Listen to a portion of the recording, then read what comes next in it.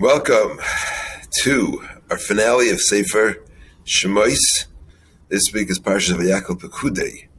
So we were going to be learning a little bit from Vayakal and a little bit from Pekudai, and we'll finish Sefer Shemos be'ezras Hashem Yisbarach. Chevra, let's learn. So the Klal Yisrael is bringing everything. Vayavayu kol hachachamim ha'osim es kol malachas hakodesh. The Chachamim that are doing their difficult work, the malachas hakodesh, their holy work. Ish min malachta, each one from his malacha sharhim ha'osim, and whatever they were doing, vayavayu they came. Rabi Yakob finds in these psukim such starka musar, good musar for all of us to hear, something which is difficult. Because every day mincha rolls around at the worst possible time. For somehow mincha never shows up at the right time. So Rabbi Yaakov reminds us of a Gemara in Brachas. Amar V'chelbai, Amar Avuna. Lo'olam yeh adam zayir b'tfilas mincha. A person always has to be careful with tfilas mincha. Sharei Eliyahu lo'ina'ana ela b'tfilas mincha. Remember the story of Eliyahu Hanavi and Har Carmel, and they had this big competition, debate between him and the Nevei Habal, and he's diving there all day, but he's not answered until Vayiba Aleis HaMincha. It's only when he davened at Mincha time when he got answered. So Mincha is a very precious tefillah. The problem is Mincha is always when we're working. We're always in the middle of something when it's time for mincha. It's in the winter, it's dinner time.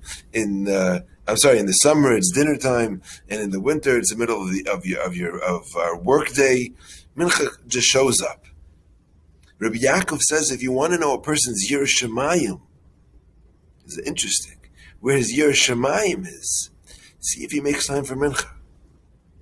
Now, Rabbi Yaakov says this is remez in our pasuk. Vayavayu kol hachacham ha'osim es malachas hakodesh ish. So look at the Rashi Tevis of these words. Who are the chachamim? The chachamim are people who realize that even though they're in the middle of work, they're going to come to do malachas hakodesh. Those are the chacham, the Yirah Shamayim, the chacham, the wise men. They're the ones that are going to come to do malachas hakodesh. They're going to come to do a holy work. They're going to daven mincha. Vayavayu kol chacham ha'osim is malachas hakodesh ish. Who is that wise man? Rashi Tevis. The Rashi Tevis. It means the first letter of each word equals 103. That's the gematria of mincha. And these are the people that ish min malachta sher ma'osim. When they're in the middle of their malacha, when they're in the middle of work, they're the ones who come to daven mincha. Good musar. You see, they're the people that are called chacham, says Rabbi Yaakov. That's who a wise man is. Now, the problem is that you're concerned if I'm going to stop my work, then will I have enough to eat? So Rabbi Yaakov says, look at the next, 3 later. So you want to know how to have v'hoiser. You want to know how to have more? So Rabbi Yaakov gives us the eitzah. He says, you know what you have to say? V'hamalacha haisa dayim. Work, it's ganik. I did enough work. When we could say v'hamalacha haisa dayim, when it comes time for mincha, when it comes time to learn, when we're able to say the malacha is enough, die, then HaKadosh Baruch Hu says, v'haiser, I will give you more. That's Pashas Vayakel. Let's move on to Pashas Pekudai. So we're talking about the different begodim of the Kohen Gadol, and the one that went on his forehead, vayasu es tzitz nezer hakodesh. It was like a crown that was on his head that was pure gold. V'yichtavu alav michtav Pituchei Chotam, and you get the engraved words of like the signet ring that were on the tzitz, and it would say kodesh l'Hashem, and then there was a psil techelas, a bit of techelas that would be put on top of the mitztefes, kasher tziva Hashem es Moshe. So Rabbi Yaakov says that here in these psukim we have a remez to the tefillin. Now the tefillin need to be be held very in great esteem. We have to keep them pure. We have to keep our thoughts pure, our actions pure while we're wearing our tefillin. The tefillin in them, inside, have the Shem Havaya, the Shem Yud Kei Vav Kei 21 times. On the outside of the tefillin, on another Shem Hashem, the Shem Shakai Shin Daled Yud. The shin is on the tefillin shel rosh. On either side, you have a three-pronged shin on one side and a four-pronged shin on the other side. The knot on the back of your head is a dalid. Some people have a double dalid that looks like a square, but it's supposed to be it's a dalid. And then on your tefillin shel yad, you have a knot it looks like a little yud.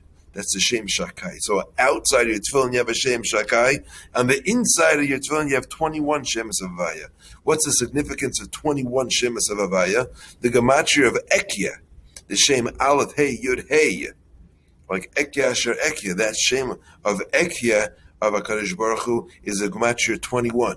So you're inside your tefillin, you have a tziruf, you have a combination of the Shem Havaya equaling the number of the Shem Ekya. That's in the Tefillin. Now the Tefillin, says Rabi Yakob, the Yasu Eitz Nezer HaKodesh Zahav Tar. How are they merumez in the Tzitz? Where do we find Tefillin merumez in the Tzitz?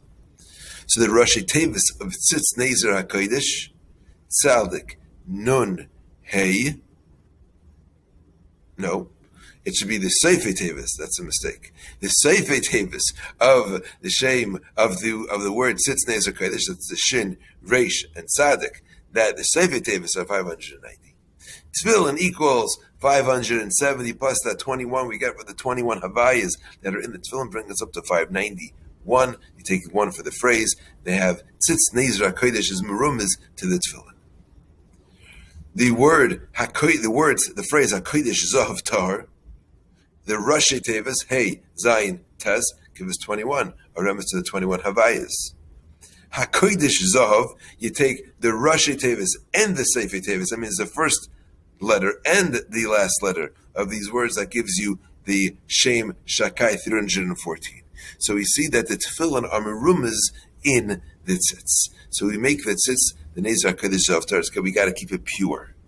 One way to keep it pure, the Arizal says, is by keeping the talis over your head.